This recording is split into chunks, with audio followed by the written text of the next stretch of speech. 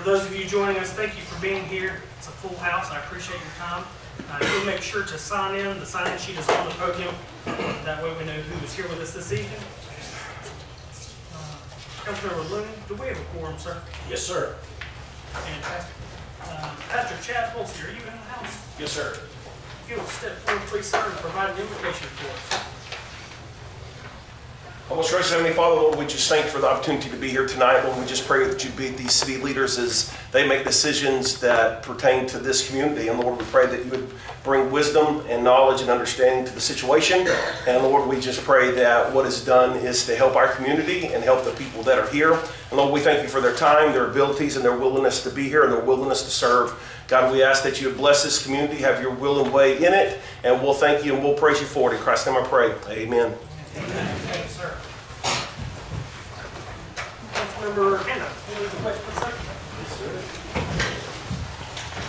I pledge allegiance to the flag of the United States of America and to the republic for which it stands, one nation, under God, indivisible, with liberty and justice for all. Thanks, sir. Council, you do have an agenda before you. There were amendments at the staff level needing to be made. If I can have a motion to amend the agenda, it needs to include item number 4 on the public hearing, which is listed on your current agenda. Also, number 2 from unfinished business, which is an annex issue. Number 2 under unfinished business needs to be added as number 5 for public hearing. Make a motion the agenda be adopted as corrected. Have a motion, I have a second. Second. Any discussion, council? All in favor? Aye. Opposed, same.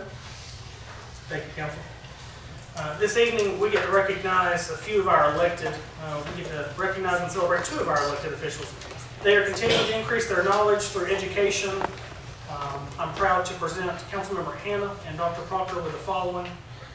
Councilmember Hannah, from the University of Georgia Carl Vinson Institute of Government and the Georgia Municipal Association, they hereby certify that Brandon G. Hannah has successfully completed the newly elected Officials Institute dated March 1st, 2024.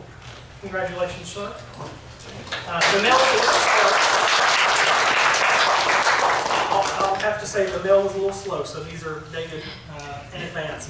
The University of Georgia Carl Vinson Institute of Government and the Georgia Municipal Association hereby certify that Sonny Proctor has successfully completed the requirements for Certificate of Achievement through the Harold Holtz Municipal Training Institute dated January 28, 2024. Congratulations, sir. Let's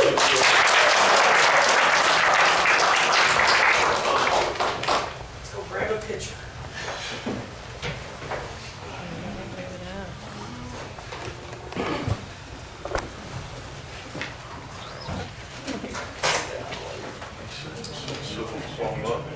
Yeah.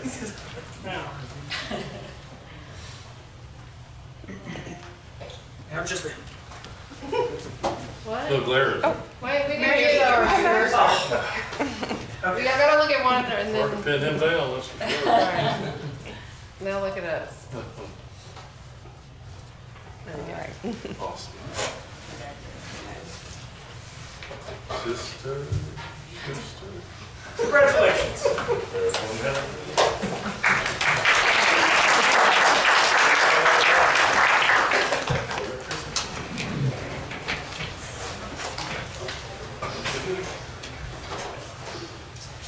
Next item on the agenda is public hearing time. There are some ground rules to wait for a public hearing.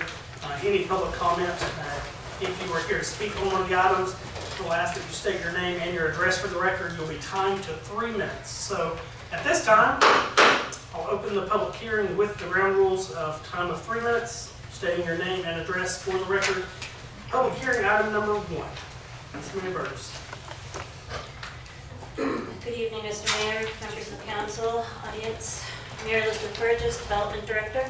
So tonight on the agenda, we have 2 items that pertain to the Department of Community Affairs Low Income Tax Credit Housing Initiative, which is based off the median income for the area. So one thing that I just wanted to put up here is the difference between the Jasper median income and the City of Atlanta median income, because we are lumped in with Atlanta. So that, for me, when you'll hear the other presentations from the applicants, I have asked for an additional condition that would allow for more people that make, say, $30,000 to $35,000 a year qualify, as well as the other units, which are 47, I think, above, but they'll get more into that with you.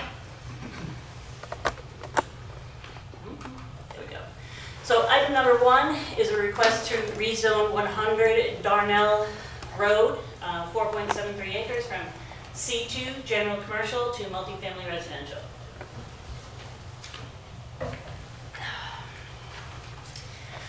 So the existing conditions right now, it is vacant and wooded. It has frontage on Darnell Road, and it is the 4.73. There are public utilities in the area, and it is surrounded mostly by residential and then the commercial on the eastern side. So as you see here, you have the county area, so rural residential, highway business, agricultural, and then that C2 parcel, which is right behind Darnell, which is a commercial, which abuts that commercial Kroger, Home Depot area. So Darnell Road is a county road. One of the conditions of approval would be to bring that road up to county spec, which is also the same spec that the city uses. So future development map, as part of our comprehensive plan, which is that's something that the county does every 5 to 10 years, updating it to make sure that we are going in a sustainable direction. We have our future development map that basically outlines where we see our growth going in the future 10, 15, 20 years. So this right here, where you see the arrow, that is what is referred to as our West Jasper Gateway Corridor. And right now, as you see that red, the solid red is commercial, and then it follows, by adding this development, it'll follow the standard development patterns, which go commercial, multifamily residential, residential attached, and then out further to your suburbs, which are single family development. So this project will consist of 38 units within 2 buildings. The project that they are outlining is for the 60 to 80% of the median income. And that's where I was saying that's a little bit high. Let's get a couple of units in there in the 40 area to reach more of our Jasper residents. So this is what is known as affordable or workforce housing. This is not Section 8. This is not an HUD project. So these have different criteria in order to meet the standards of the Department of Community Affairs. So DCA has their applications once a year. They're due. Sorry. No problem. They are due May 17th. So this is a reward-based. So usually the applicant here is somewhere in between August or November, whether they've been chosen, where the city has been chosen. So when we come down to our recommendations, to the left you see the drawing. Right now it's a concept plan. It has the 2 entrances off of Darnell. You see the 2 units, which will house the 38 total units for development. So these are our general conditions of approval. So these are some things that I like to point out to ensure that we have sustainable growth at this property. So the maximum number of units allowed for this parcel is 38 units. So that will be divided in between those 2 buildings. You can see they have amenities that are required per our code. Traffic impact assessment will be completed, and the build-out and off-site improvements such as the improvement to Darnell Road are included in those. We are aware that there is 15 feet of pavement. It is 15 foot wide, and it has a 60-foot right-of-way according to the county. So as always, because we are balancing growth, the rezoning of this property does not guarantee the availability of water and sewer. So as you've been hearing everything in the paper, we are not we do not guarantee capacity. So number 5, site plan review. So, oh, I'm sorry, I go back to 3. So of the 38 units, 10% of those units, so read 4 will have to be at the 40% of AMI. So that would be your 40% of that number, the almost 70,000. So that allows for people who are making somewhere in the range of $27,000 to $35,000 a year, they would be able to qualify for this type of housing. Whereas the other 60 and 80% are the higher, 47,000 a year and so on up. So site plan review, one of the things that we do at the city is we require you to go through site plan review, and this includes things like meeting our building standards, providing stormwater, stormwater resolutions that prevent, create our water quality and quantity is controlled. Also looking at our streets, how they're built, our utilities, and landscaping. So one additional condition for this is a reversion clause. If this property is not bought by April 2025 for this purpose, then this property will revert back to commercial. Thank you, ma'am. At this time, under the public hearing, is there anyone else here to speak on this item? If you will please, in the very back, there you go, if you will state your name and address, please, ma'am. To the podium. Sure, come on up. Why not? That'd be good. Come join us. I'm Sarah Chumley. I live on Darnell Road. There is a small piece of property between this development and me, and I'm anti. Simply because the water line is very old. It's a 2-inch line, and the road is basically, Darnell Road is basically a 1-lane road, and I don't think they're going to pave or repair Darnell Road from their entrance all the way to Philadelphia Road. Thank you. Yes, ma'am. At this time, are there any others here to speak on this item? Yes, sir. You'll state your Yeah, I name and live address. there. My name's Tommy Chumley. I live at 330 Darnell Road. You can't even get out in the road at Highway 53 now.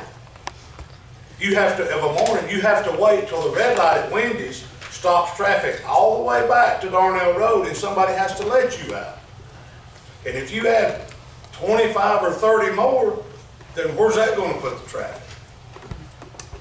And it's the same way if you go around to Philadelphia Road. And it's, like I said, it's a small road. If you pull up there and somebody has to turn in, you've got to back up or they can't get out of the road. It's just the traffic there is awful in the morning. Thank you, sir. Have anyone else present wishing to speak on this item? Yes, sir. You'll state your name and address for the record, please.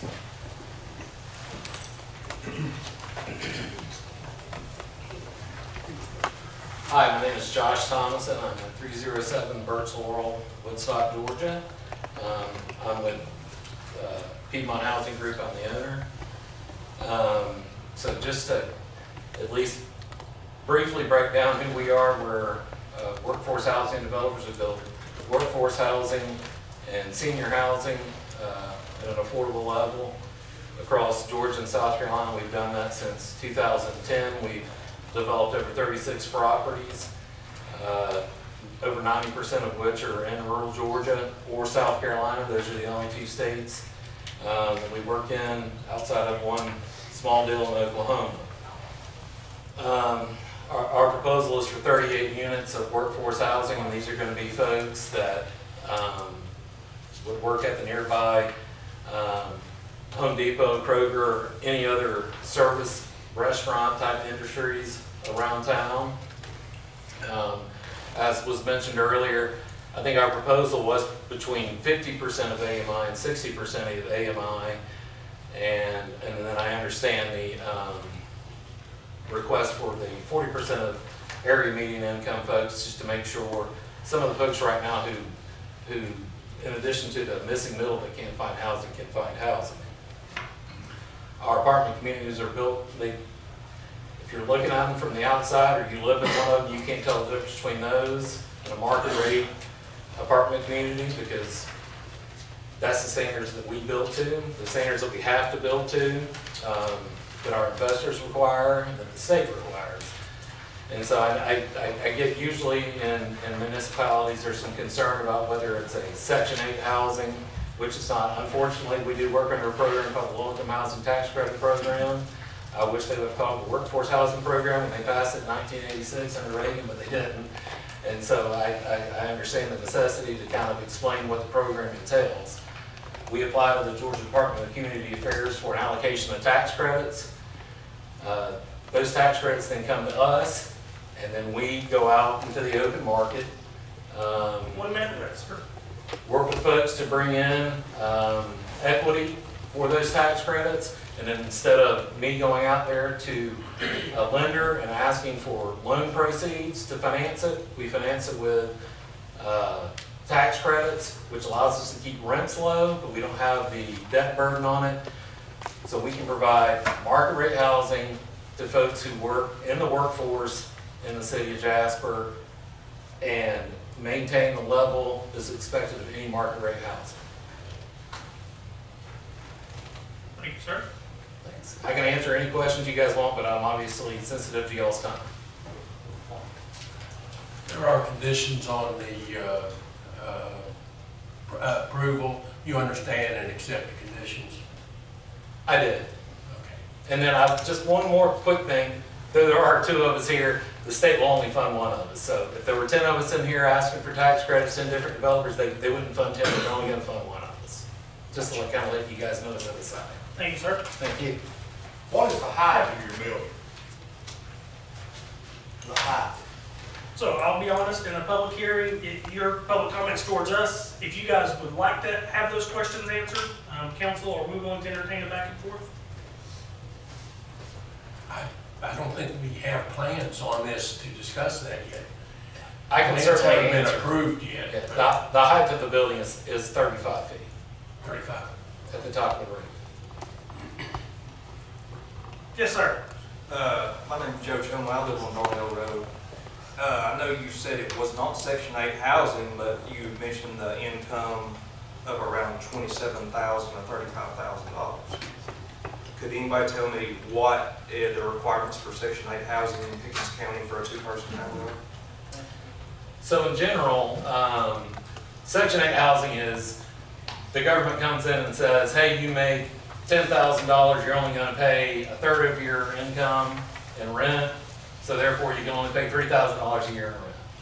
The program we utilize says, hey, if you take our tax credits, you have to agree to rent your property and your apartments to folks that make 60% or less or 80% or less, and there's a bunch of caveats in there of area median income, and you have to rent it at an affordable level, which is 35% of those numbers.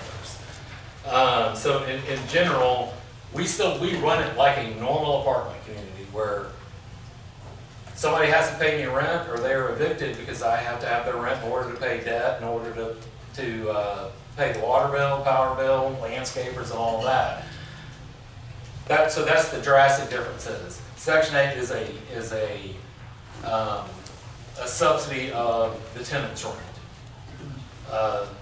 The tax credits that we utilize is just meant to lower our debt burden so that we can still run it as a normal apartment community, but at the same time charge affordable rents.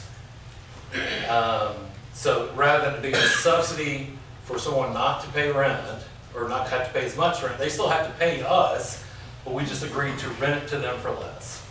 So again, folks can make up to 80% of your area median income, which I hate to come in here and say we're basing it off Atlanta stuff because I know that's not, I don't want to hear that in Woodstock, and I know y'all don't necessarily want to hear Atlanta stuff in Jasper. But what it does allow us is to open it up to the missing middle. So folks that work at the local restaurant up to teachers. And there's that broad spectrum, but no one's having to go to the federal government and say, hey, can you pay my rent for me? That's not how we work. Thank you, sir. Yes, sir, go ahead. From what I just found on the government website, the Section 8 housing requirement for Gilmer County, which is smaller as far as population as Pickens County, is $33,000 for a two-person family. So That's good. I'll leave it at that. All right. Do I have anyone else here to speak on this item? Yes, ma'am. Just down and state your name and address for the record, please. My name is Angie Miller, 275 Arbor Hills, Road North. I'm a disabled veteran, 100% service connected. Most of my veterans that are service connected, with 100% service connected, make roughly what I make, $46,000. Most of us now have put $100,000 plus down on houses. We pay our bills.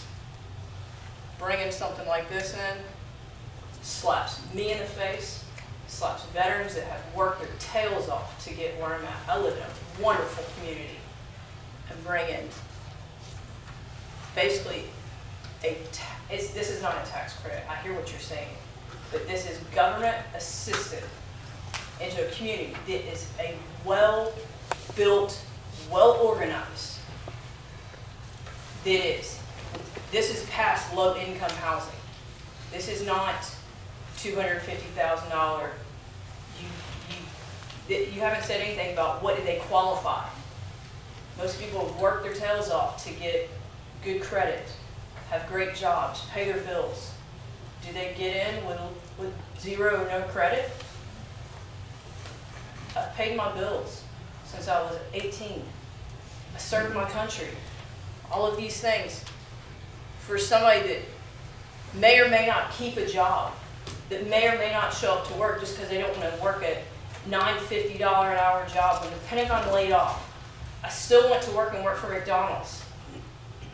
So you're telling me that somebody that works at a low-income job can come into this community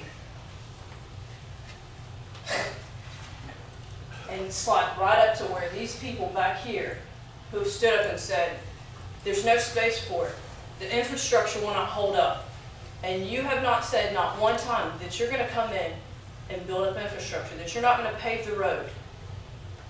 I haven't heard one thing that says you're going to do the right thing to help out this community.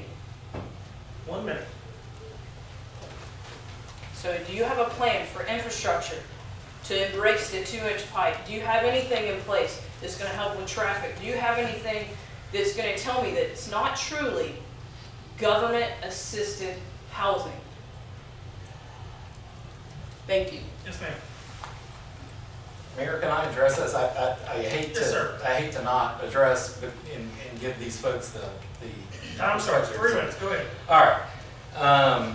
So we have agreed to the conditions to improve Darnell Road and the existing water and sewer infrastructure to tie back into the city's facilities. Additionally, I certainly understand the concern about it being government housing. I've dealt with it on many occasions, and I understand it personally myself. All I can do is lay out that there's two 800-pound gorillas in the room, and one of them of which is the state government, the other of which is the investor who's going to invest upwards of $13 million in this to make sure I do it correctly within the city's requirements and within the state's requirements and with the requirements that they have. I can 100% guarantee that I've built over 36 of these properties, and I stand behind all of them. But I certainly don't discount the citizens' concern about infrastructure. I will say, regarding our residents, they all have to pass a background check, they all have to pass a credit check because I'm running a business. And I need our residents to be able to pay their rent, or else I can't operate my property and pay the debt service and pay my bills and pay my employees. On top of that, we have a third-party property management company that manages 10,000 units that will be managing this on a day-to-day basis that report directly to us. And again, I live right down the road here, and I would probably live next door to this property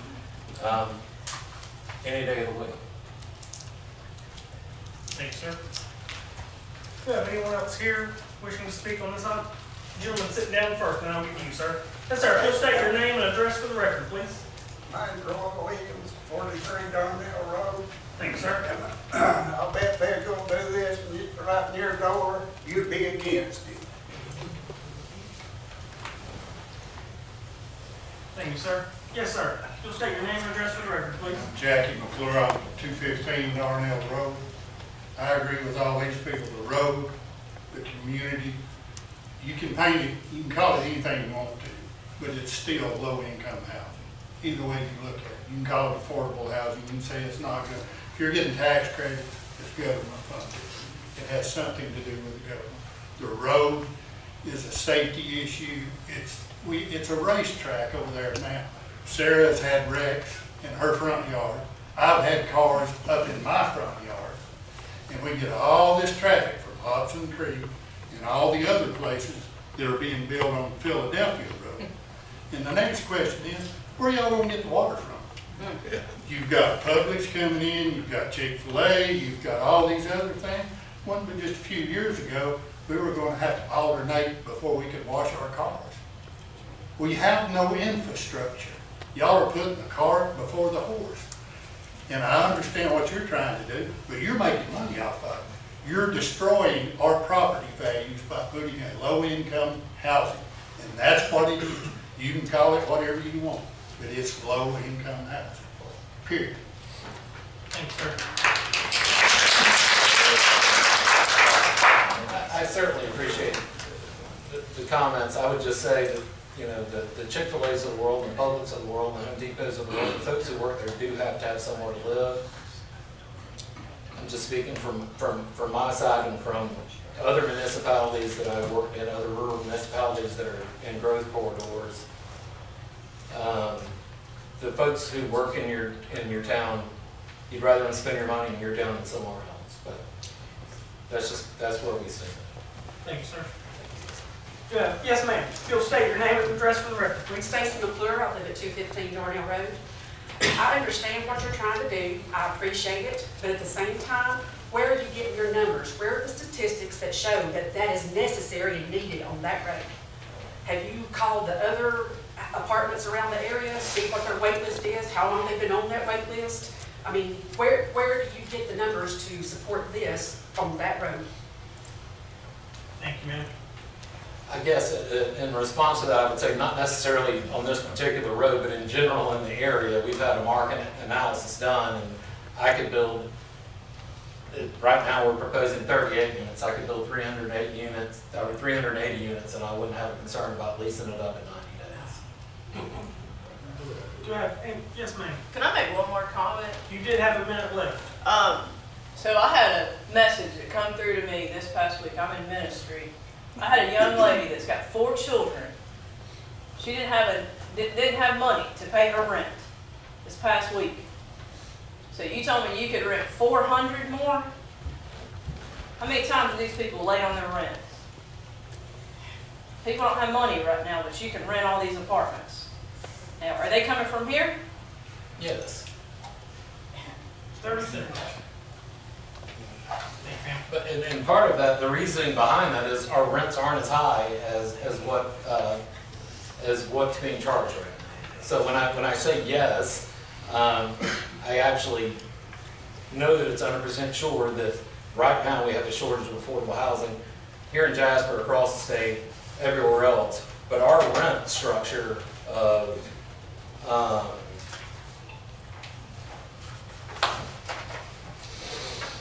current proposed rent structure, I'm sorry, let me get back to my right page, where I'm going anywhere between 550 up to 950 doesn't exist in the city.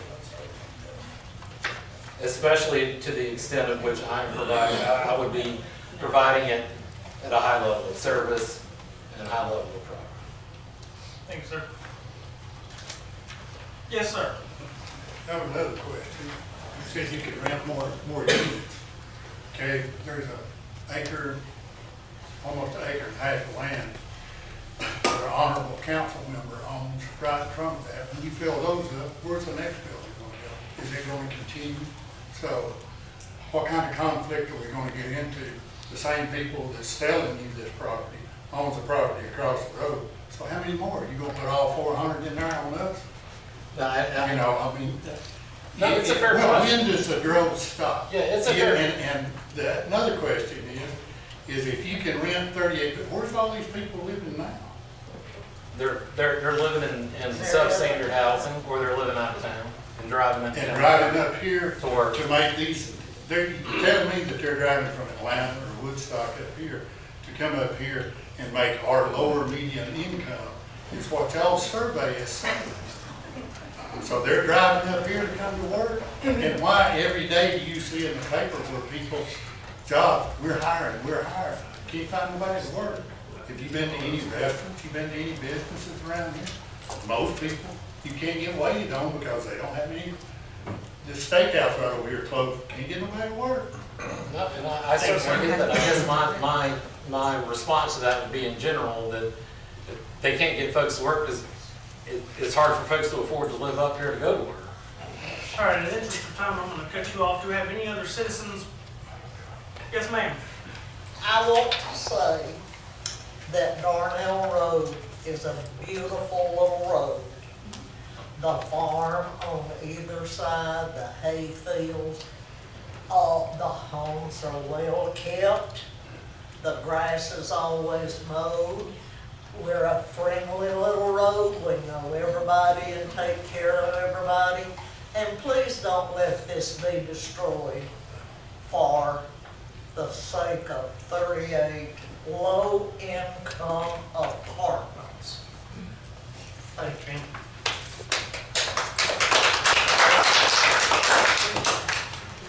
Do I have anyone else wishing to speak on this item that has not previously spoken? All right.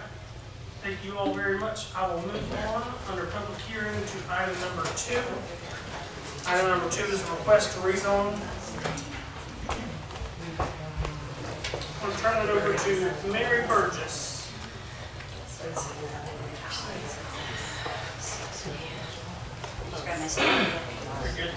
Very good.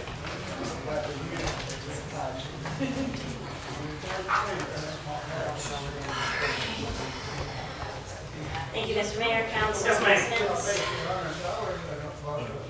This is item number 2. Go ahead, Ms. Burgess. Thank you. This is item number 2 on the agenda. This is a request to rezone 25.65 acres along Philadelphia Road from RF to MFR, multifamily residential. So the existing conditions is currently this lot is vacant. There are utilities in the area, and it has just shy of 1,200 linear feet along Philadelphia Road. As you can see, it's the one with the big red star on it. So across the way is city zoned residential agriculture. Right now that is farmland. To the west, we have what is zoned commercial along our 515 corridor, and it has a vacant residential unit on it now. We do have to the east is what is known as Rolling Meadows, which is the new townhome development that is going in on Philadelphia. Just about getting ready to start building. And then to the south, we have a county road zoned highway business mobile home park. So similar to what we were just talking about, this is another DCA, Department of Community Affairs project. They are going after the low-income tax incentive housing project. So this will be done in 2 phases with 60 units in 3 buildings. Sorry, I don't know if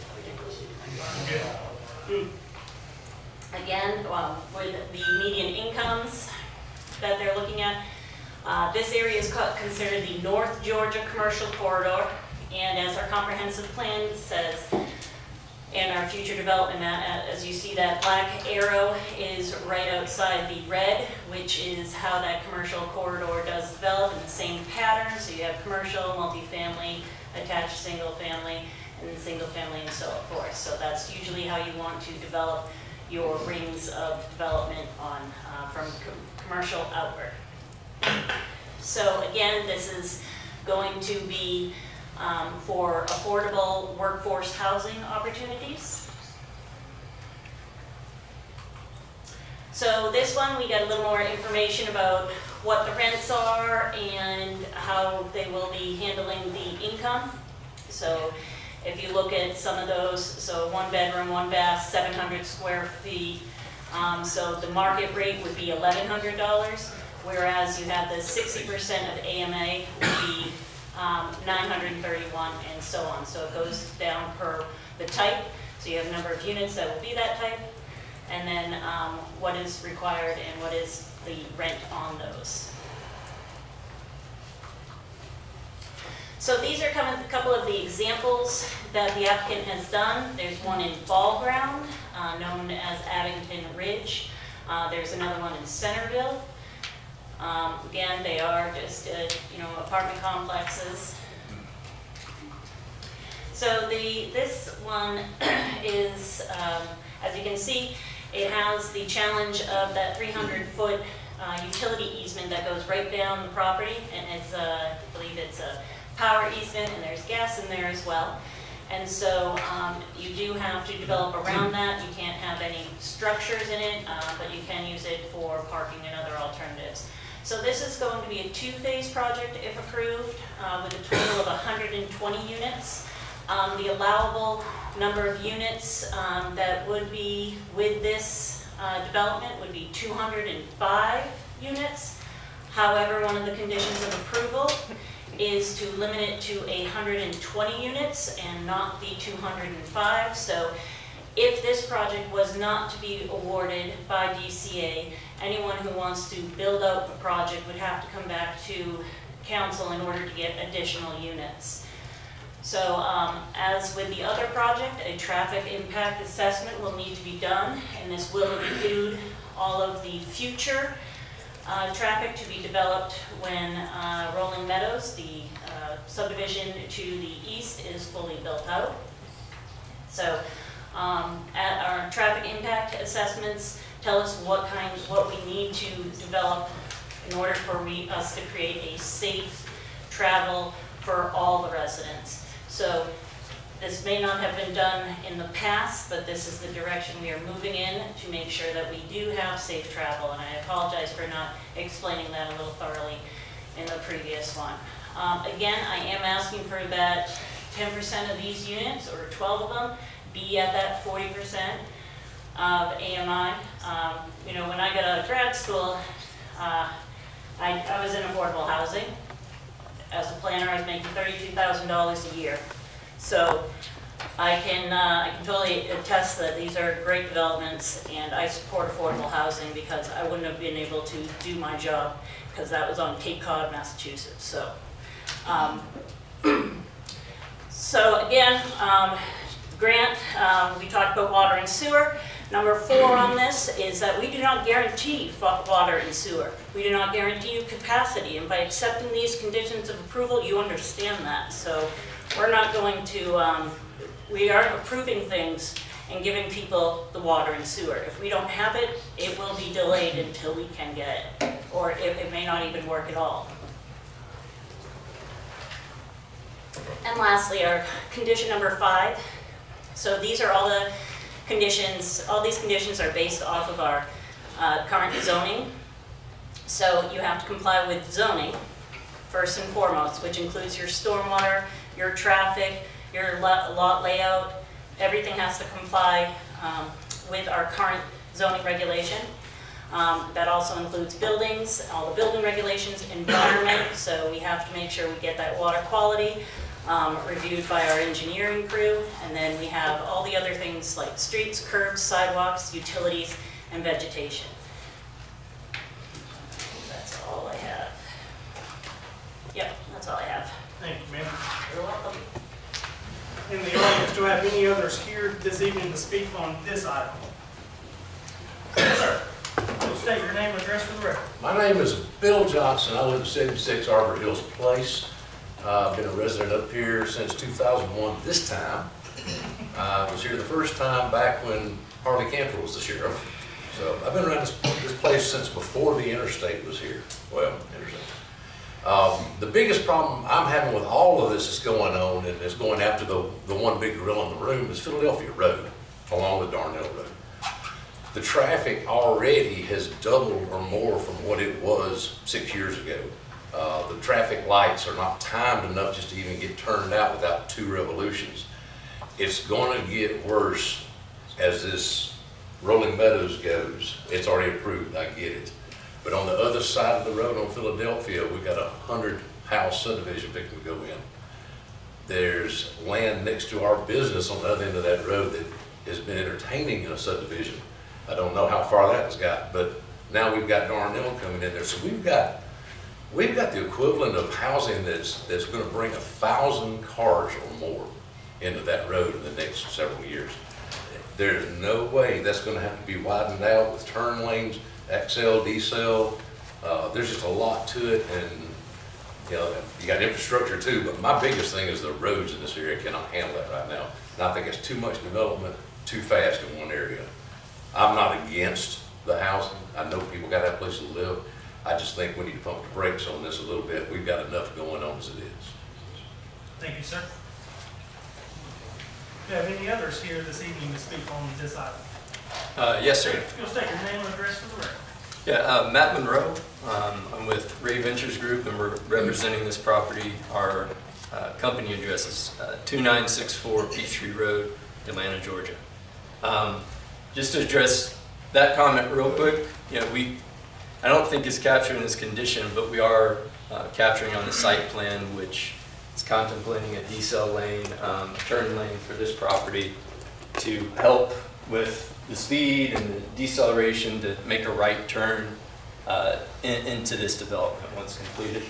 And of course, you know, we fully understand full traffic impact analysis would need to be completed on the development before development.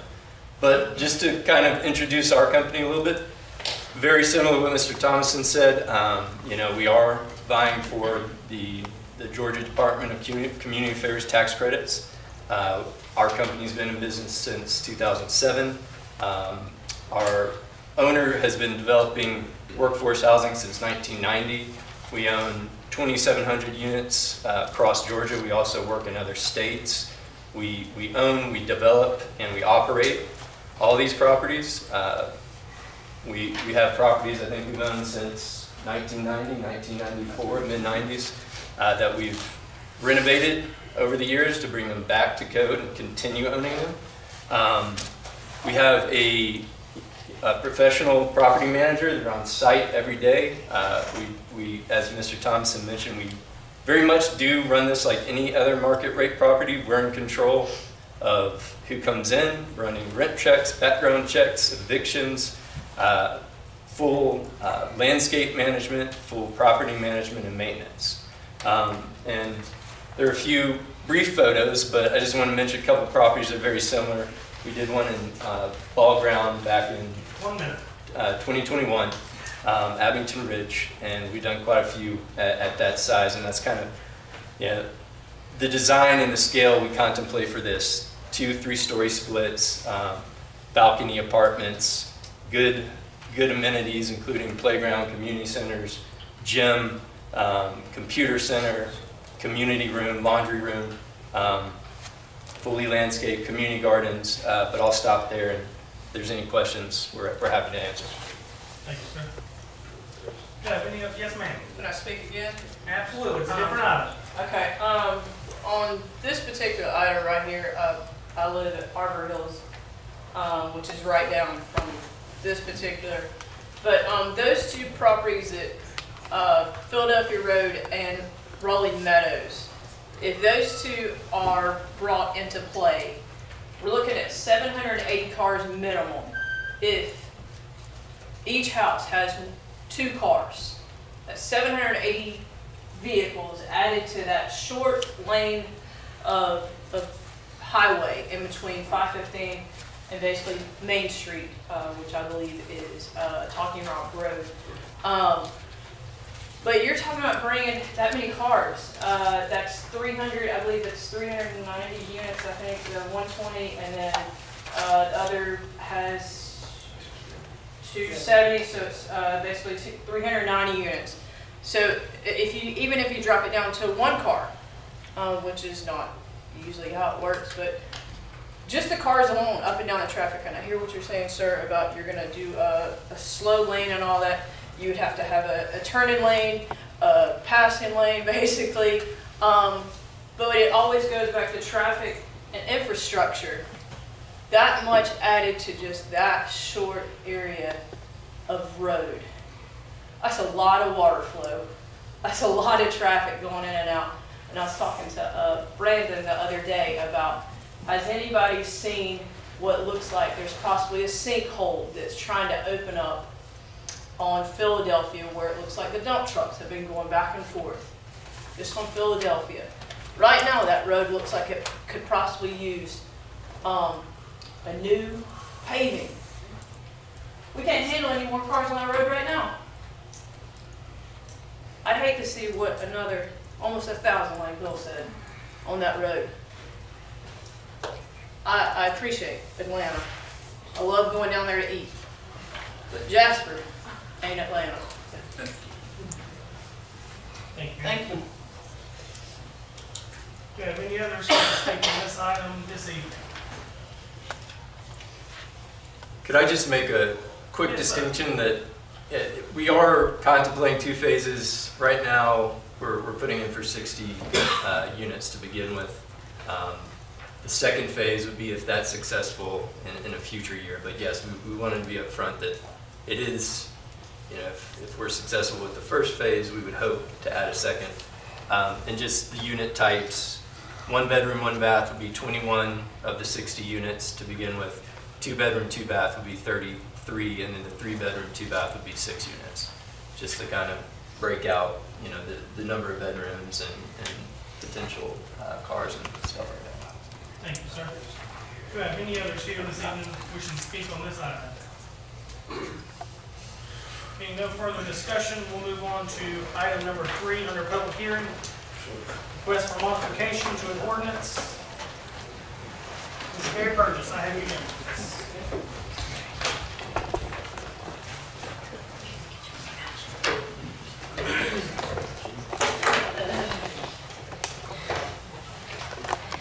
Okay.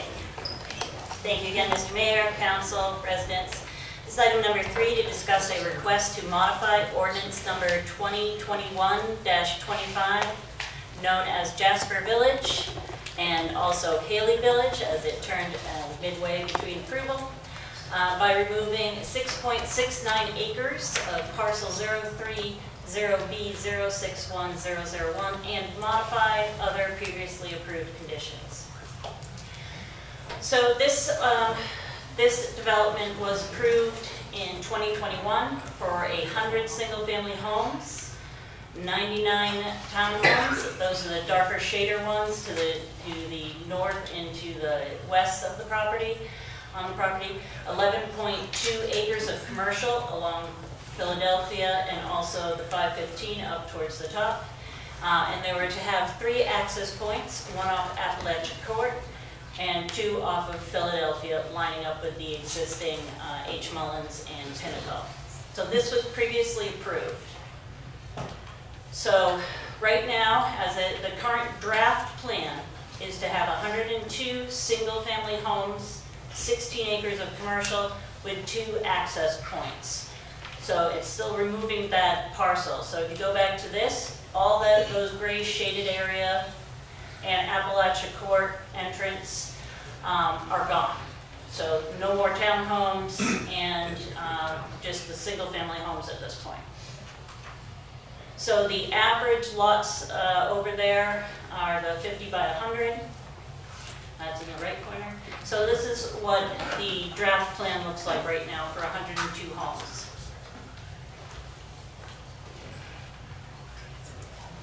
So all of these homes have to be 50 by 100 lots, and they have to meet the stormwater requirements. And as you see, all those squiggly lines to the left and around it all, that's the creek, and most of it, the reduction is due to the fact that it's too expensive to cross the creek with water, sewer, and then vehicles as well. So that being said, the modification is needed per our regulations. Anytime you change something about a planned unit development, you have to come back and get the okay from the council. So this is what the proposal will look like when built out. These are the latest plans that the developer has provided. As you see right in the middle there, that's the 100 or 102 single-family homes, and then you have the commercial along 515 and along Philadelphia. And so this is another drawing that they have done up as for the commercial and the residential combined.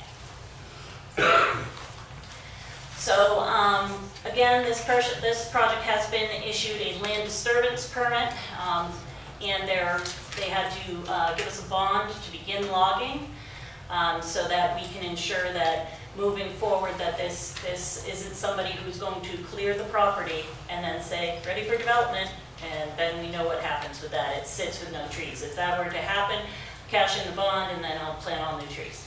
So, and I obviously know that you can't get the growth in the years back, but it's something that we're trying to work on here. So again, you can't really see it by this drawing, but the intersection right there, that's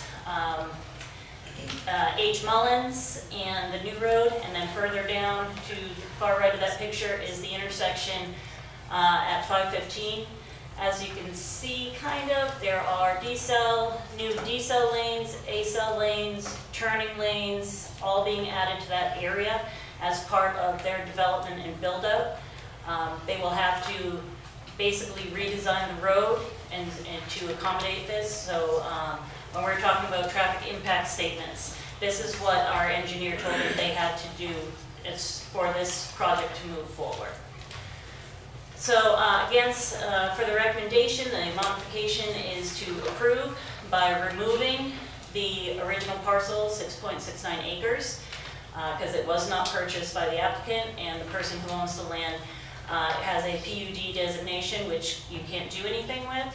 And so to revert it back to the R1, the low-density single-family residential that it originally was. Future commercial development must adhere to all current, at the time of the site plan submittal, zoning ordinance. So that ensures that we have the most up-to-date, relevant site plan and zoning correspondence. So if we go on to improve our zoning code more in the future, the commercial will have to adhere to that. And then the existing conditions that do not affect the development as is can remain. Thank you, ma'am. Item number 3, do I have any others here this evening wishing to speak on this item? Yes, sir. If you'll state your name and address for the record, please. Ken Knapp, I'm with the King of Kings Church in the north part of this property. Yes, sir. Do I understand now that the part on Appalachian Circle is the 6 acres that's been deleted? So you're going to have 2 entrances to this. Where are your 2 entrances going to be? Because one was supposed to be at Appalachian Circle next to our property. So this pointer thing doesn't really work. I'm just going to go up a point. So this right here is H. Mullins. So here's your one entrance, and then here's the other one lined up with the Pinnacle entrance down here. Okay, so it's not coming off Appalachian Circle? No, this is where you have that creek back there, yeah. That's where they're stopping. So they're not going to that 6 acres up there where all the townhomes were going to be. That works, because the right-of-way would delete it where they had planned to have that original, and it wouldn't work. Thank you. Yep. Yes, sir. Do you have any others here this evening wishing to speak on this? Yes, sir. If you'll state your name and address for the record. Yes, Jerry Phillips, 6735 Cadence Boulevard, and represent the ownership from the master developer along this. And that's actually, you brought up a good point. When we started getting into the engineering and looking at the site, the impact, to do the stream crossing, the elevation would have been very high, and it just would have destroyed a significant portion of the creek. And then also having that access point go through the church parking lot was less than desirable. And then one of the things really we're asking is something you don't really normally hear is we're looking to reduce the residential. I mean, we're cutting it in half. We're getting rid of all the townhomes, because something else just as we're going through the development process, I mean, we got 80 townhomes across the street. I got 270 right up the road. It's 350. You don't need another 100 townhomes. So we're taking the townhomes off. And also we had the townhomes up on the highway, which is not really where you want to have townhomes. So we're just ditching all the townhomes. And because we're doing that, it's given us more room for the single family. So that the 50 by 100 lot was the minimum on the PUD. That's obviously 5,000 square feet. The average lot size is 6,200 square feet. So we got about a 20% increase on the lot size. We have more open space. We have like 7 acres of open space now because we have a little bit more room. And the other thing we did is if you look at the original site plan that was approved, it's just all straight rows. It looks like, and we heard this when we were going through the original zoning, the Worley Preserve, where all the homes are just straight. So we went back and had the engineer just work with the natural topography. So there's not a straight road in the development. The commercial is about the same in terms of what's under the LDP. Obviously, it's increasing because we've got a little bit of kind of a wedge up there between the highway and the stream that's got to be zoned something, and it's really perfect for future commercial. And we do have a lot of interest to do a hotel there. And when we did the traffic study, it actually included a hotel as part of the impact. So that's kind of basically where we are. Thank you, sir. Mm-hmm. Any others I here? have one more question for the Yes, sir. gentleman. On the water lines, you're gonna, when I built that church, I was gonna have to pull water from way south and all the way through. They only have a 2-inch line going all to these houses that come up that creek and past us. And they run out of water at times. Are you planning to bring water up back and through that? And if it's that close, we probably want to hook into it also. I don't. That's really Ken? No, they are coming off of Philadelphia Road Okay. for this development. Yeah, all our work is coming off of Philadelphia. Yeah, so it shouldn't have any impact on what you're doing. No, it's not back to him. It's as attractive as if you're going back far enough there, you'd be right behind us. And those people back there would probably, the city would probably want to run more water line back through there because they were looking for a way to do that. Just as a I'm sure suggestion. that you were planning for future. Thank you, sir. Thank you. Do you have any others here wishing to speak on this item this evening? Yes, sir. As well known as you are, if you'll state your name and address, please, sir. Excuse me. My name is Larry Wilson. My address is 261 Whispering Pebbles Trail. And I live in this area. I got one concern. If you would take one of those and pass them down, please.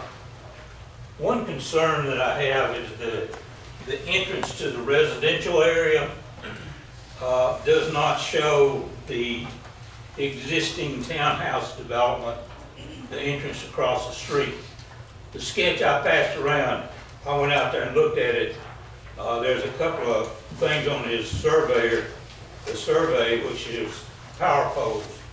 And I went out and measured, and that existing townhouse driveway is 16 feet from that road. When I sketched it on here, as you can see, the red going east and west is Philadelphia. The one to the south is the existing road. The one to the north is the proposed road, and the two center lines do not line up.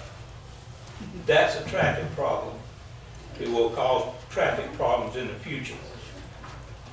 There's also a center line on there that I drew which connects the two center lines, and with a minor change to his engineering drawings, he can realign that road and make a four-way intersection there and affect basically one lot. May not even affect that one when I get through redesigning it. But that's my only concern with it. And also the proposed road does not enter at a 90-degree angle as currently laid out.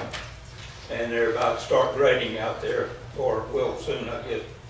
But a simple realignment of that road will correct that problem. It's going to be a problem there anyway with the traffic, but the way it's designed or laid out right now, it'll cause much more of a greater problem through traffic.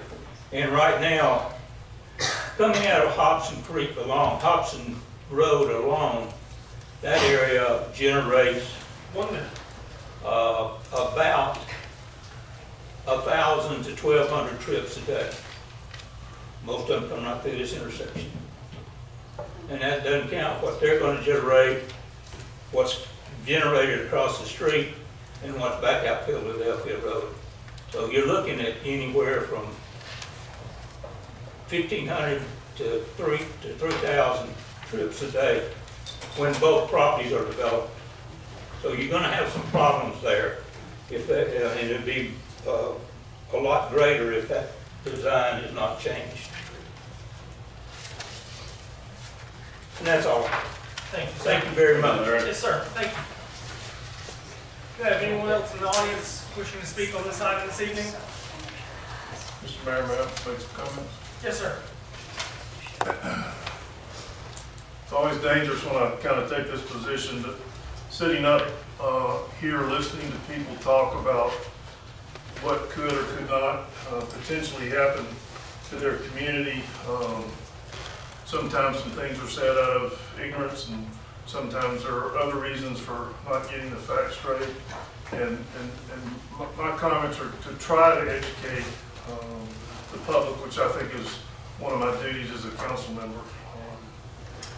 First of all, we fully understand the issues that we have inherited as it relates to our infrastructure and our lack of natural resources, and we have invested taxpayer and other dollars in assessing that, and we have done that with master planning over infrastructures. We've engaged engineers to make sure that we don't fall into that hole again, and that we get professional evaluations on any of these developments that we bring before you and let you speak on. We have a master plan, and we're working on a capital improvement plan for 40 years. So we're looking at how we're going to spend taxpayer dollars for 40 years from now, so that we will not get into the situation that we find ourselves now. We have invested in making sure that we assess the traffic, and certainly the roads have been under-maintained, poorly designed over the years, and we're doing everything in our power to make sure that that doesn't happen again. One other comment that I just want to make sure that you all understand is that every piece of property, for all intents and purposes, in this city and in this county, there's a particular use by right. That individual has a way, they are legally entitled to use their property the way they see fit, as long as they meet the laws. And so we don't go out and solicit people to bring rezonings to us. They come to us, and by law we have to entertain them. So these are tough decisions, and we know that they are. But your council, we're not crooks. We don't get our pockets lined. I didn't make comment on one of the things tonight because there is a potential conflict with a piece of property I own. So I'll be recusing myself from one of these decisions tonight. But talk to any of us, talk to all of us. We're trying to make really, really tough decisions that are really hard to make. This particular zoning right here, since this came to us, it was originally 300 homes were proposed on this piece of property.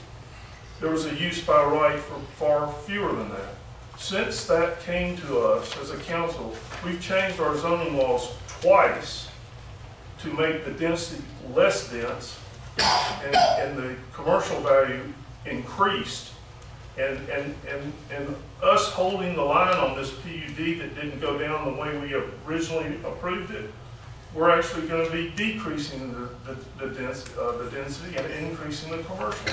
And that's based on decisions we made in 2021 and since then.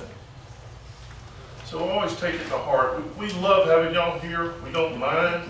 You don't need to be embarrassed to come. We like positive and negative input.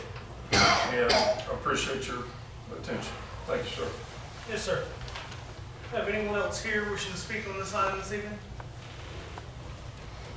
No other discussion, we will move on to item number 4 under public hearing. Item number 4 is a request to modify zoning ordinance. Mary Burgess.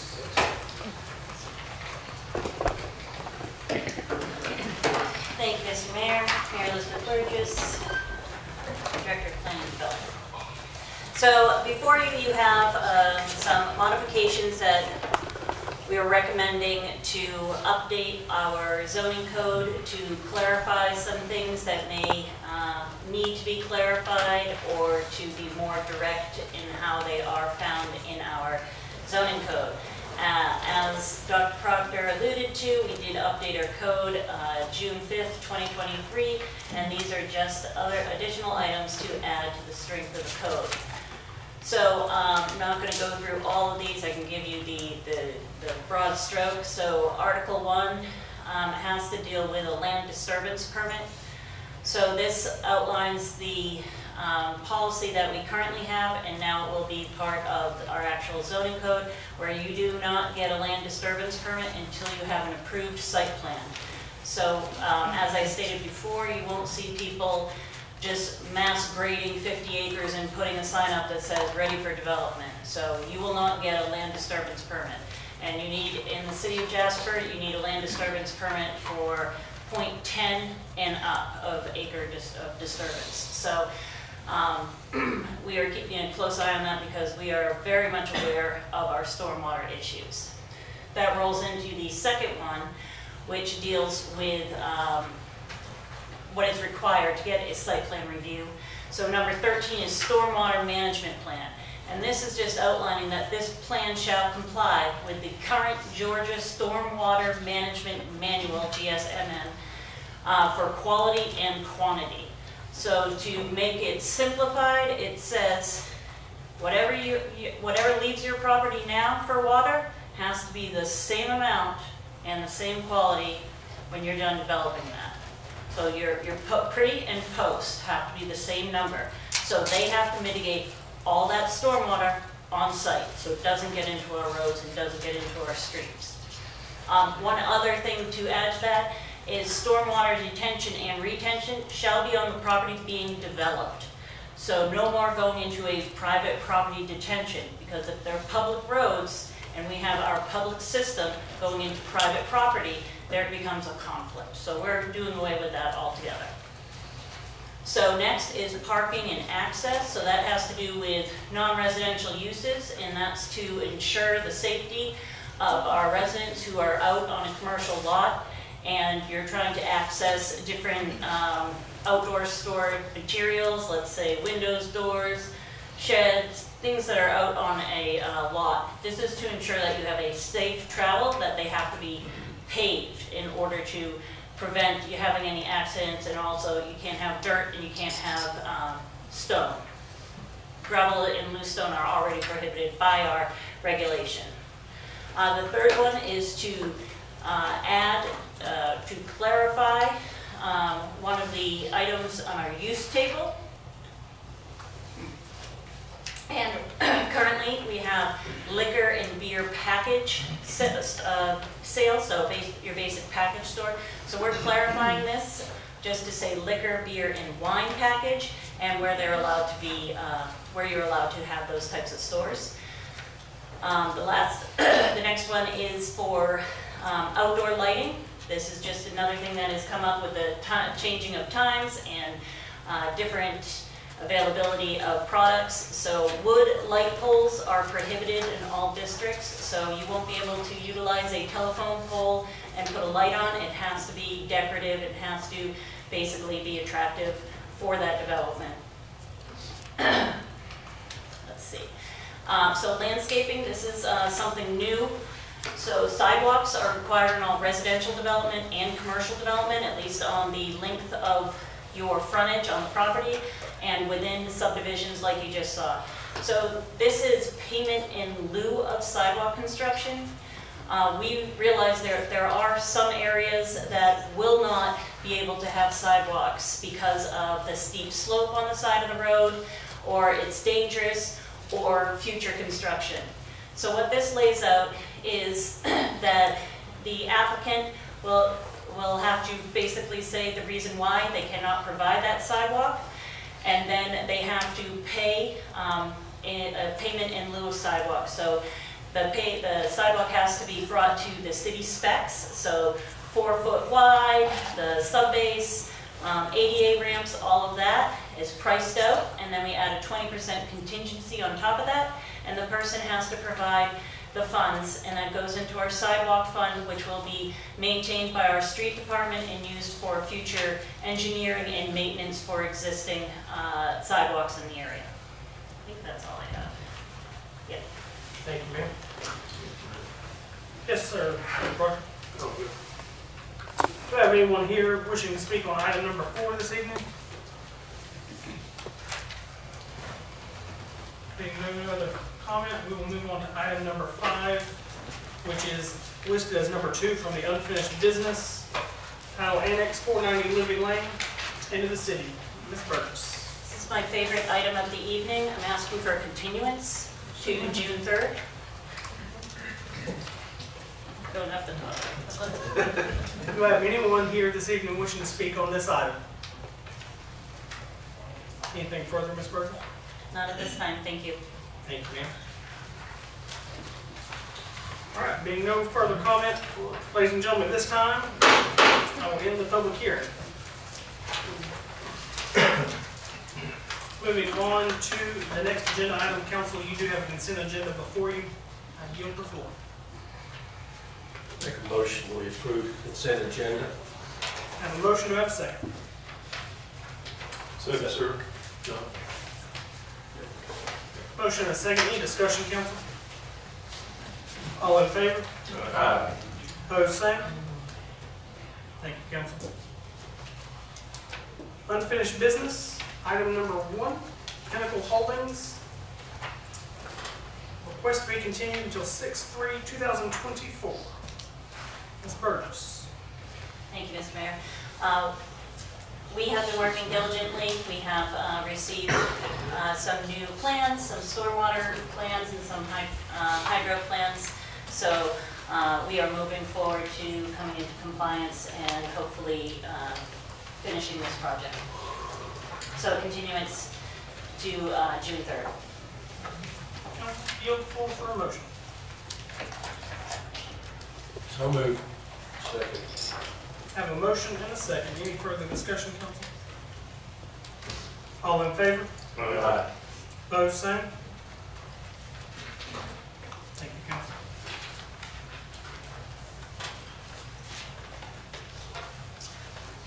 Unfinished business, item number 2.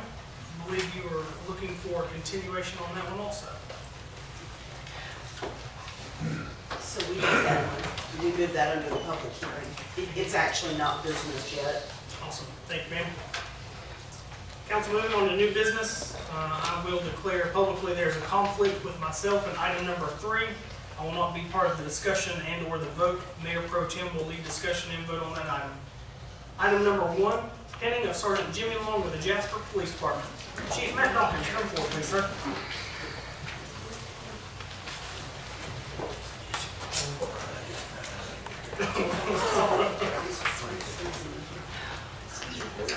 Yes, sir. Good evening, Mayor and Council.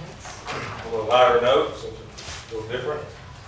As y'all know, for the past 2 years, we have done some of the first things, swearing in and stuff like that. So tonight, this evening, we would like to recognize Jimmy Long for being promoted from patrolman to the rank of sergeant. Jimmy Long has been with the Jasper Police Department for 4 years and in law enforcement for 12. He has shown his ability to combine purpose, persistence, and passion, which are 3 qualities of a good leader, and he has met all the requirements for the Jasper Police Department to be a sergeant.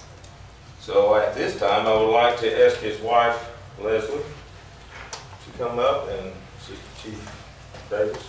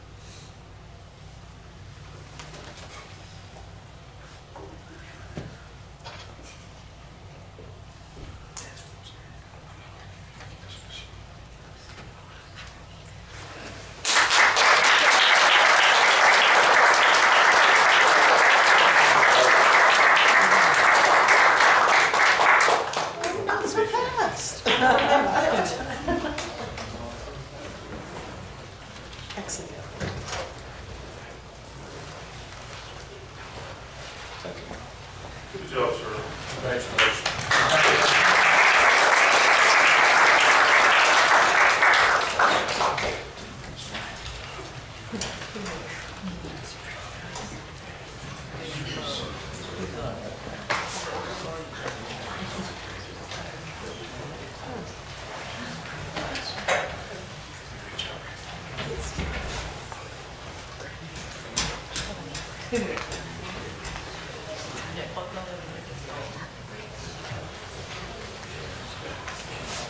Moving on, new item is number 2, introduction of new utilities director.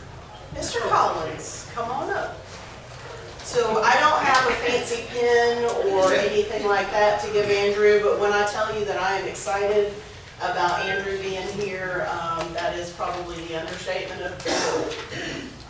Mr. Collins has been hired as our new utilities director. He comes to us from the city of Savannah, where he spent many years in the water and sewer utilities department, starting from the very ground floor all the way up to utilities director. And then he has relocated with his family to North Georgia, and we are pleased to have him here at the city of Jasper. He is a licensed plant operator. He is an instructor with Georgia Water and Wastewater Institute, and that's going to prove to be a real benefit for the city, as we will be able to offer some training capabilities that we would normally have to send someone away for a week to be able to advance their career. And so we'll have that in-house training ability here. Andrew has experienced many of the things that we are just now experiencing in our utilities department, and I think he's going to provide a wealth of information and experience that will help us navigate these next steps. I'm excited to tell you also that Andrew's graduating from the UGA Certified Public Manager Program later on this month, and so he has that background as well. He is going to be over public works, our utilities line maintenance, our plant operations, and then utility special projects. We are very excited to have him here, and I hope you will all welcome him. So, welcome, sir.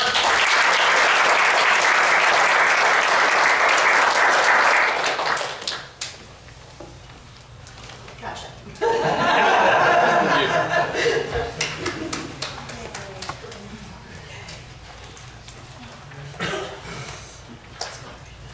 Mr. Mayor, Council, I appreciate the privilege to serve in this role this evening. We have an opportunity to potentially enter into an agreement with an organization that will benefit us greatly. I'd like to invite Tanya up and let her give a little information on background and what got us here. Hey, I'm Tanya Dunn. I'm clerk of court. I'm requesting switching of software companies to benefit the city and make my life a little easier. So I've just recently found out that my current software company, the price is going up. They're changing over to new cloud-based programs that I believe it will cause us issues. I've looked at a couple of different companies, and the i3 Vertical CJT has everything I need to do my job. I'll also be able to share information with surrounding agencies like Probate Court, City of Canton, I think Hulsey and Woodridge are on that list. That'll be beneficial to us for people who are calling looking for their tickets. I can be up and going live within probably around a month's time. So they're willing to work with us in switching from the other software over to this one. They're going to convert everything. I'm just ready to get started with it if I can get the approval. And I should have the contract in front of you. So there are operational efficiencies that we're going to gain from this. Yes. And it's cheaper. Yes. And possibly related to another item on the agenda, it interacts with something that we're considering on the police force side as well. It does. The current company we have is who the police department currently have, and they've already switched to this cloud-based, and police departments had issues, and I don't to have to deal with those same issues because it's been a nightmare. And this came through the Public Safety Committee, is that correct? Brought before council. Council, I entertain a motion to agree or disagree with the approval of municipal court software with I3 Verticals LLC. Make a motion, we purchase the, it's just, you guys want to do it from the committee side? Yeah, we can. So make a motion to move forward, changing over the I3 Vertical CGT software system. Mr. Hannah, I appreciate that. I need a second. Second. Any further discussion? All those in favor say aye. Aye. Opposed, same sign. Motion passes. Thank you. In addition to preserve the protection of our potential conflict, I need a motion for myself to execute the agreement rather than asking Mayor Raffield to do that. So I need a motion to. So moved. And a second. Second. Any discussion? All those in favor say aye. Aye. Opposed, same sign. Motion passes. Thank you all.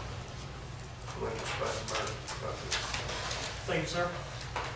In business item number 4, consideration approval of request to rezone Mary Burgess.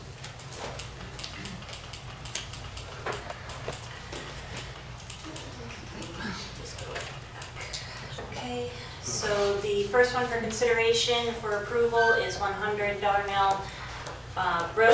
That is 4.73 acres to be rezoned, or what we say downzoned, from C2 to multifamily residential with the conditions laid out here. Thank you, ma'am. Council, this time yield the floor for a motion. Mr. Mayor, if I may. Yes, sir. Despite having no relationship with the owner of this property, I do have an adjacent piece of property, and I'll be recusing myself from any discussion about it. Yes, sir. Council, at this time yield the floor for a motion. For discussion, I make a motion, we approve the rezoning of Darnell Road property. I have a motion. Do I have a second? Second.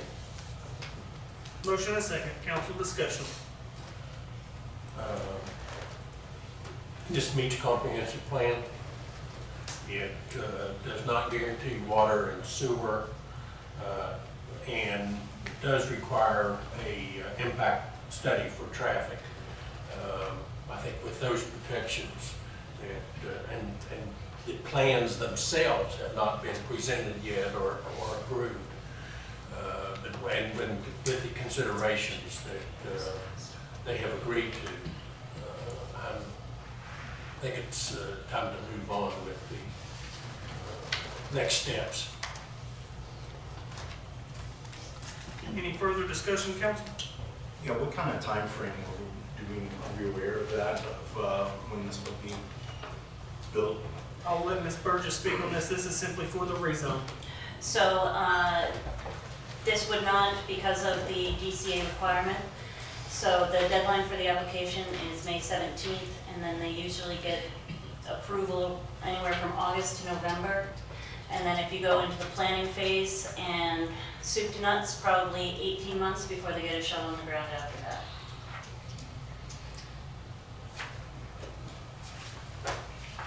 Any further discussion, council? Mayor, I do want to note that some conditions got added, I think at the planning commission stage. So we're going to have to tweak the written ordinance if the motion passes to reflect those additional conditions. More conditions? Yes, sir. We have a motion, we have a second. Any further discussion, council? All in favor? Aye. Opposed? Aye. Thank you, council. Motion passes. Mayor, yes, sir. only 2 voted in favor, and I think under our charter takes the affirmative vote of 3 in order to pass. With a recusal of 1, do you need my vote? I think under the charter, Yes, sir. you only get to vote in the event of a tie.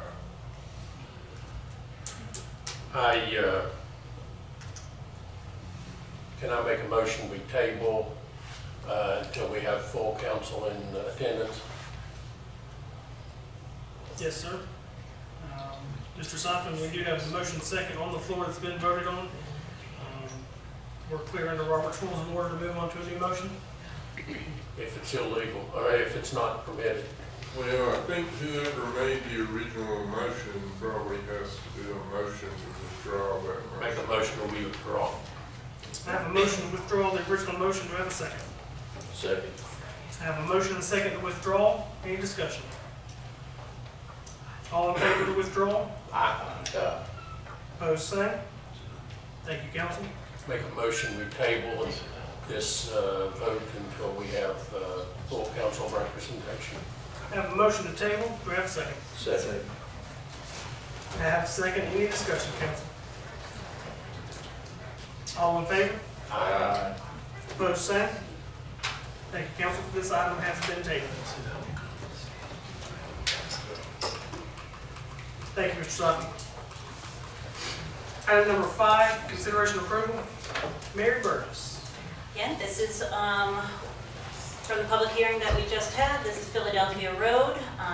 2 phases, 60 units per phase. Standard conditions of approval, which do include the traffic impact and the no guarantee of infrastructure such as water and sewer, and then applicable site plan review, zoning, applicability regulations, all of that. So this is also a DCA project. Thank you, ma'am. Council, at this time, we give the floor for a motion. I'd like to make a motion to table it until we have a full council. I have a motion. Do I have a second?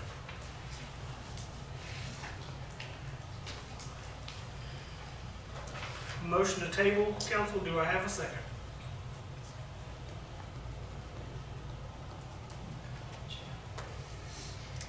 I'll withdraw my motion. Motion failed. Council, at this time, entertain a motion for the floor for consideration, denial, or tabling of this item. I'd like to make a motion to deny the request. I have a motion to deny. Do I have a second? Second. I have a motion and a second to deny. Any discussion? All in favor? Aye. Aye. All opposed? Aye. Mr. Soffin, we have a tie on council. Does that require by charter a vote of the mayor? It does. I hereby vote in order to deny said request. Let it be known for the record, 2 for, 2 against. I break a tie with a vote to deny. Thank you, council. Item number 6, consideration approval of request for modification. Mary Burgess. Before you have a request to modify ordinance 2021-25 to amend, to remove 6.69 acres and also to ensure that the new commercial development meets the most current zoning, and then all other conditions shall remain. Thank you, ma'am. Council, at this time, yield the floor for a motion. I'll make a motion to table this, Mr. Mayor. I have a motion to table. I have a second. Second. I have a motion and a second. Any discussion, council?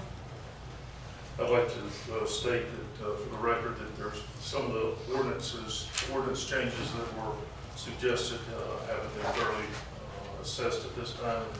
So I'd like to table this until that can be done. Any further discussion, council? All in favor? Aye. Opposed, same. Thank you, council. Motion to table passes.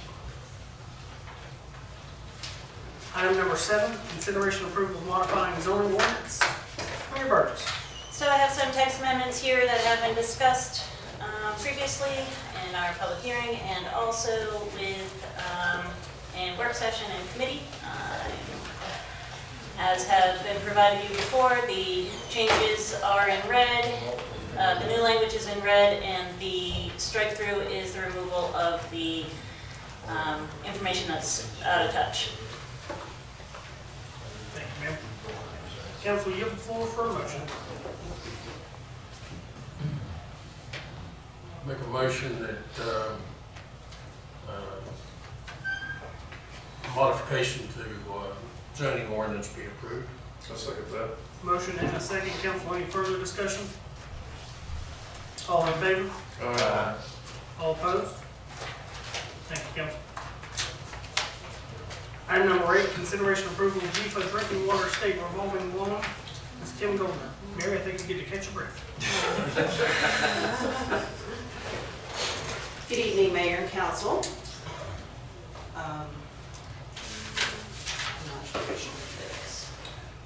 So you'll recall in March, I came before y'all with a GFA loan agreement for clean water, which ironically is sanitary sewer. A couple of projects that GMC, our consultants, have recommended that we go ahead and tackle initially. Those are critically prioritized projects. Tonight, I bring before you 2 drinking water projects that are critically prioritized and that we have been approved for GFA funding for as well. The first project is improvements to our water treatment plant over on Wood Lane. This project is multifaceted. There are lots of moving parts and lots of things that will be improved with this project, but it includes upgrades to the filtration system, concrete restoration throughout the plant, control valve replacement and automation. There will be significant electrical upgrades that are done, upgrades to the chemical containment and storage areas, and replacement of the turbidimeters, the lighting, and then security improvements. Security as in security cameras, new gates, things like that, all items that EPD has noted that we need to pursue during our most recent sanitary survey. So that is the first project. That has been estimated at $2 million. The second project is similar to what we had on the clean water side, our sanitary sewer programs, and that is rehab of the distribution system.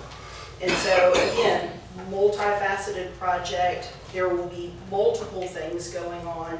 That is going to be isolation valves to allow us to, when we have an issue, narrow down the area that we are actually working in without having to put blocks and blocks of people out of water. It will be replacement and upsizing of multiple mains, and that will improve pressure in some areas. We have areas where we need looping or where we need back feeds to improve the reliability and continuity of service. That has been estimated at $1.5 million for a total loan of $3.5 million.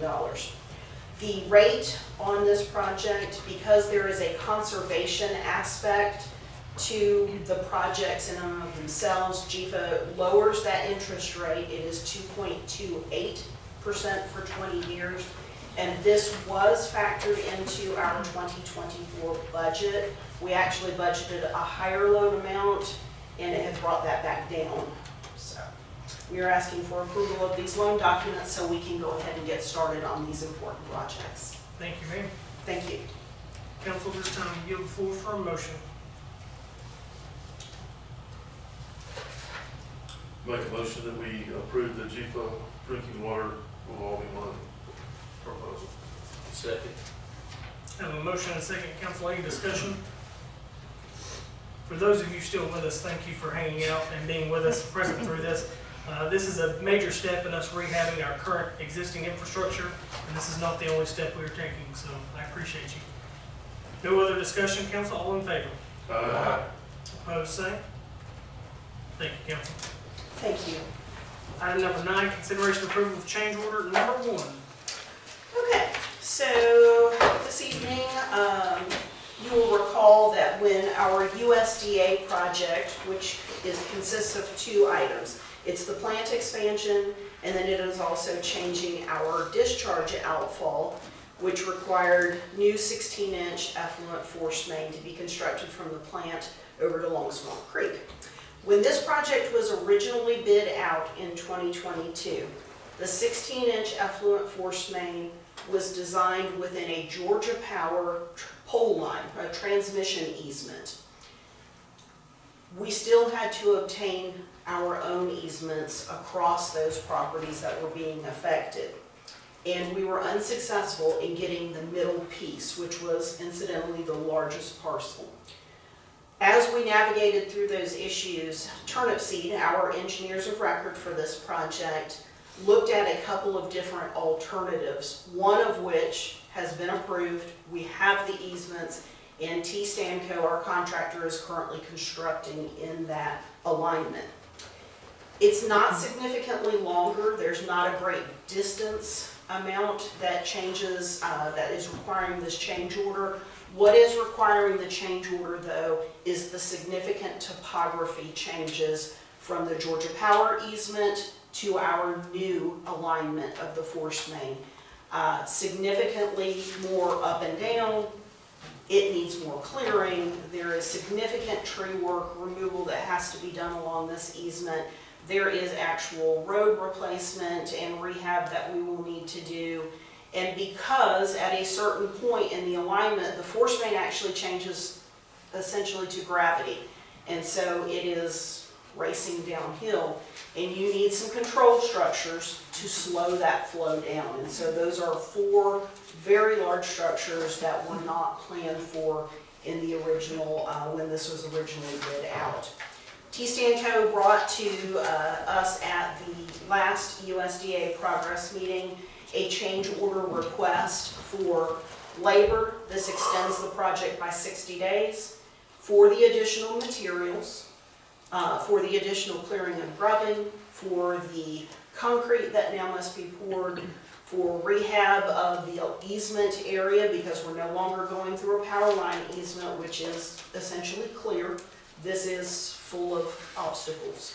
The amount is $907,000 for this change order. This is actually less than what they have put into some of the extra work that they have done on behalf of their work on this project, and it has been reviewed by Lamar Rogers, our engineer of record, and we are asking for approval so that they may continue. Thank you, ma'am. Thank you. Council, you have the floor for a motion. Make a motion, we approve the change order. Have a motion, do I have a second? I'll second that. Have a motion and a second. Any discussion, council? All in favor? Aye. Opposed, say. Thank you, council. Thank you. Thank you, ma'am. Under committee reports, Committee A, Public Safety and Judicial. Mr. Hannah, you are on your own this evening, sir. Once again. No, just want to say congratulations to our police force and your development of staff. It's great to see Sergeant Long up here tonight and y'all putting him some kudos to you and your team. Also want to promote Coffee with a Cop. Will be held May 20th at 6 p.m. at the Carriage House. Come have a discussion, fun topic, and learn more from our police department. And then can't mention our fire department and give them a plug. So a burn ban is effect May 1st to September 30th. And our municipal court, we got our metal detector machine in and saw pictures tonight. It looks great, so everything's operational there, so good to go. Thank you, sir. We do have a capital improvement project going on at the fire department, so concrete work is underway, should be wrapped up soon. Oh, perfect. Thank you, sir. Committee B, Parks and Properties, Mr. Fouts, Mr. Hamel. We're still waiting to hear back from the Cherokee Nation about Road Park. Also, too, we're finally going to be able to get doors swinging it up. We just got to find the date for a grand opening. Very excited about that. And then Jasper City Park, Duck Pond, we're going to hold a town hall so we can capture voice of the our residents here on May 21st, 6 p.m. at Chattahoochee Tech. So we'd love for you to come out, give your support, and let us know what you'd like to see. Thank you. Committee C, Enterprise Fund, Mr. Looney, Dr. Proctor. Wastewater plant expansion continues to move along with a projected finish date October of this year. We have already mentioned the force main effluent. I think the biggest news, which I think we may have touched on last month, but it's been confirmed in writing from EPD that they have approved our original first item in our consent order that is going to evaluate the possibility of having surface water in our mines, which would be a great win if that turns out to be the case. I think those are the main topics I need to mention. Thank you for approving the change order on the Stanco that's going to keep our project moving. Thank you, gentlemen. Committee D, Development and Local Infrastructure. Dr. Proctor, Mr. Faust.